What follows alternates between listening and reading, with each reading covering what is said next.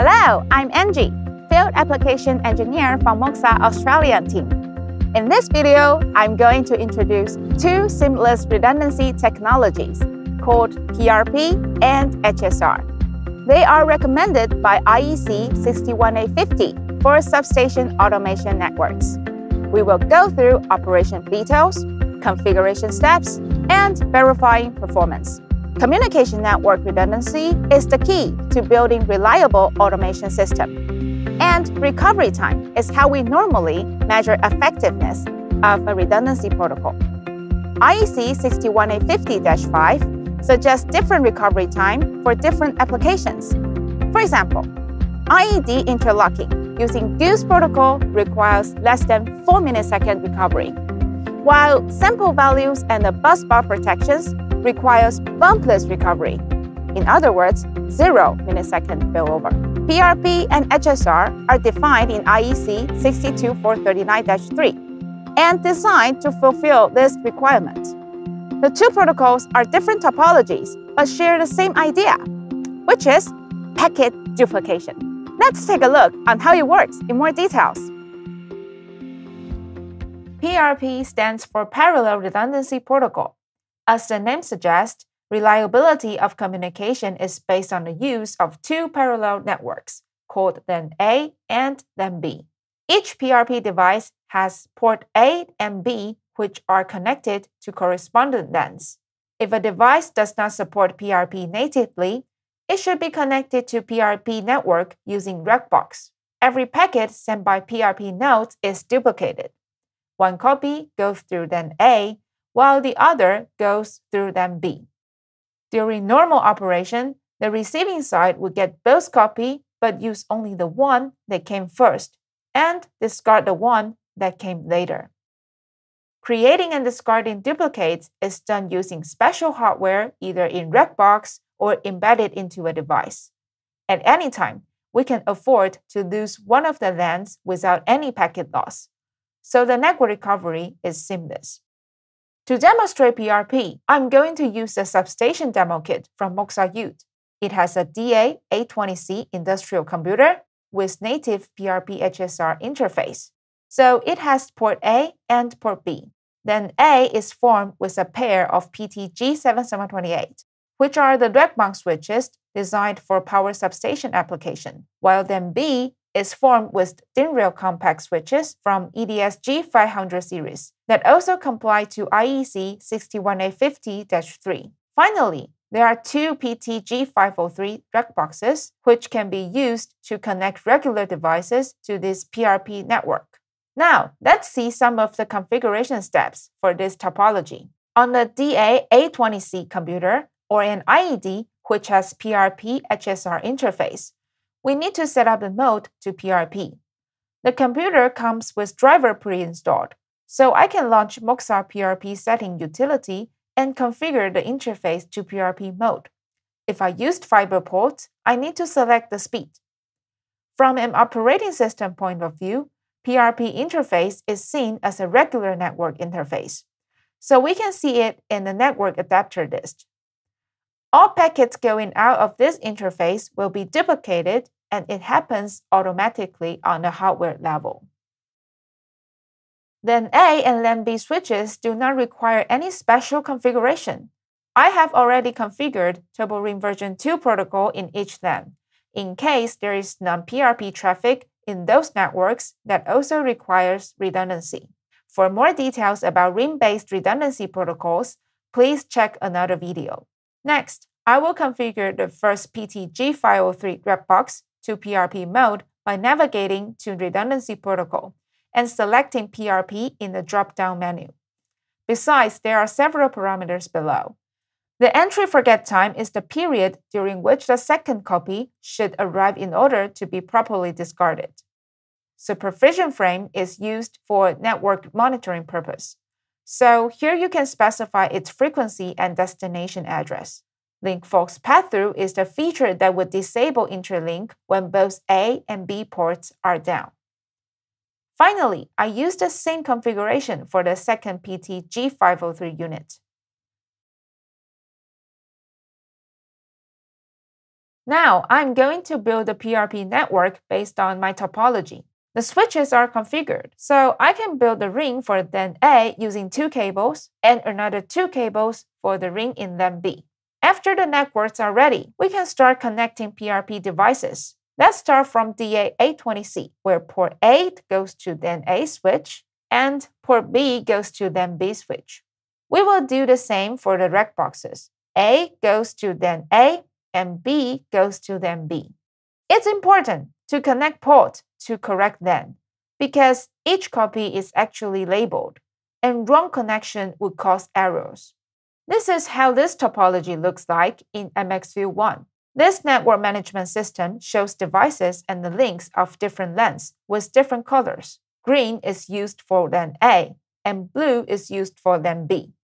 I also connected my laptop to one of the RedBoxes, so we can do a quick connectivity test using ping command. My laptop will be pinging DA820C computer while I simulate failure scenarios. Let's disconnect one of the links from the computer directly.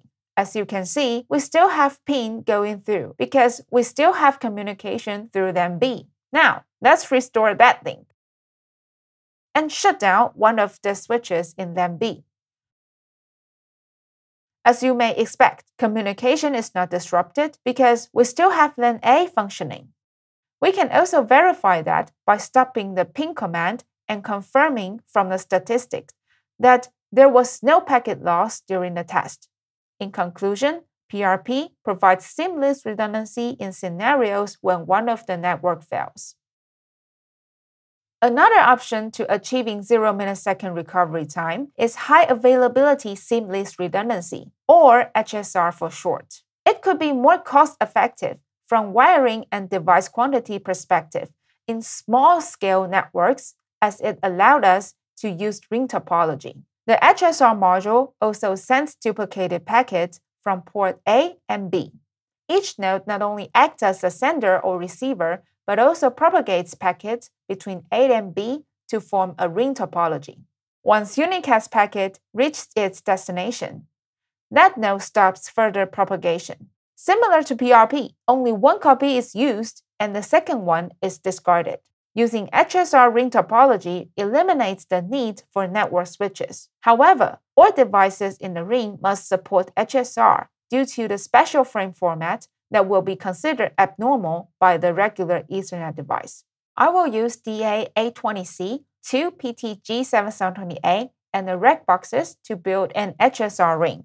Unlike the PTG7728 switches, DA820C and the RedBoxes support PRP HSR already. Since there couldn't be any regular Ethernet node in the ring, I need to equip the switches with PRP HSR modules to make them HSR capable. After sliding in PRP HSR modules, giving it a couple of seconds to initialize, we turn PTG7728 into PRP HSR switches as they have a functionality equal to RedBox with up to 24 interlink ports. If you prefer DIN-rail form factor, we have another model called PTG510 that has 8 interlink ports and built-in PRP HSR capability.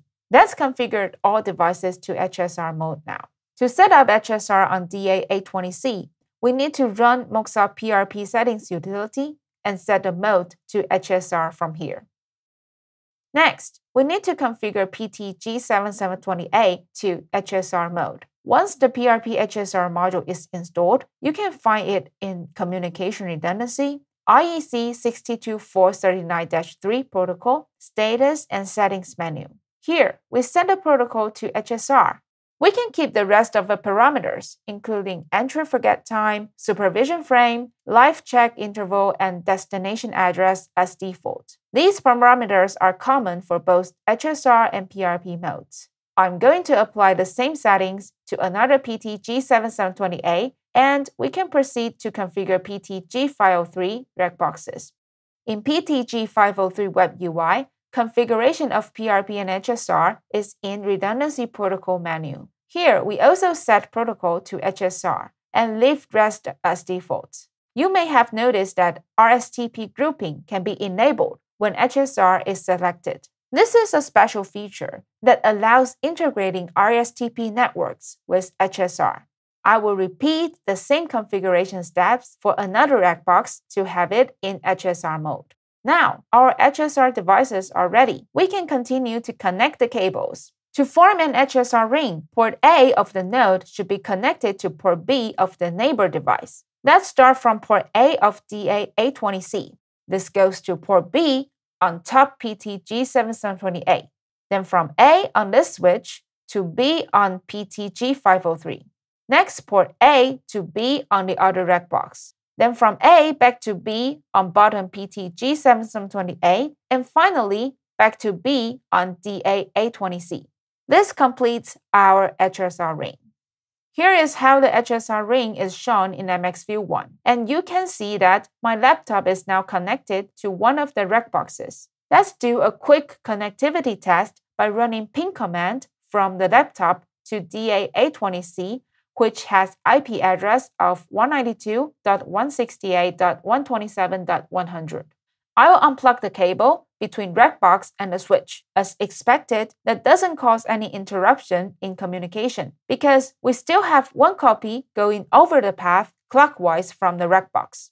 Let's restore this and remove the power cable from the top PTG7728 unit. It doesn't go off immediately because the power supply is equipped with dying gasp feature that allows the switch to keep working for several seconds and notify the control system about power failure. Besides, you can always install a second power supply to have redundancy. Now that the unit is turned off, we can verify that it also didn't cause any communication issues. Once I stop ping command, we can confirm this by looking at statistics. There are more options when it comes to building larger scale networks with seamless redundancy. If you want to build a topology with multiple HSR rings, QuarterBox functionality can be used to bridge rings together. And if you need to connect HSR to PRP, you can rely on the coupling mode of the RedBox or PRP HSR switch. Both PRP and HSR can provide bumpless recovery suggested by IEC 61850 for process and station buses, while PRP sends duplicated packet over two separate networks and allow using each LAN for regular communication as well. HSR is based on a ring where network switches are not required, but all devices have to be HSR compliant. Both protocols require specialized hardware to send and receive the packet, either built into IED or external like RedBox. The protocols can also be combined using coupling or QuarterBox to build large-scale topologies. If you are interested in learning more about PRP, HSR, and have more hands-on experience, please get in touch with your local Moxa representatives. Thanks for watching. See you next time.